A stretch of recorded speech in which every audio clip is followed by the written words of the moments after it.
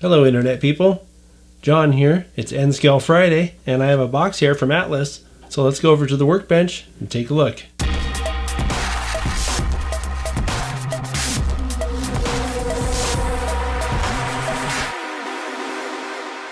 Alright, so here's what we're looking at today.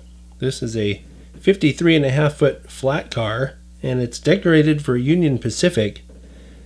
This model is in Atlas's Master line and it retails for $29.95. And the strange thing is, on Atlas's website I found it in only 2 paint schemes and this isn't one of them. So it may be subject to availability, so you may want to check with your local sources as well as the website. I've taken a minute to examine the paint with my magnifying visor and found it to be excellent. And the markings you can see down here, they're very crisp.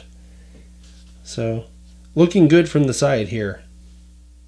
We're taking a look at the brake end here. You can see it has an Accumate knuckle coupler, and this is in fact a separately applied, very delicate looking brake wheel.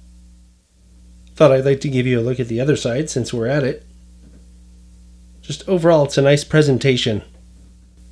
One of the cool things on this model is that this is a simulated wood deck, and the pocket detail's extra nice, and there's even some little extra platforms here on the ends surrounded by areas, it looks like where they would tie stuff down.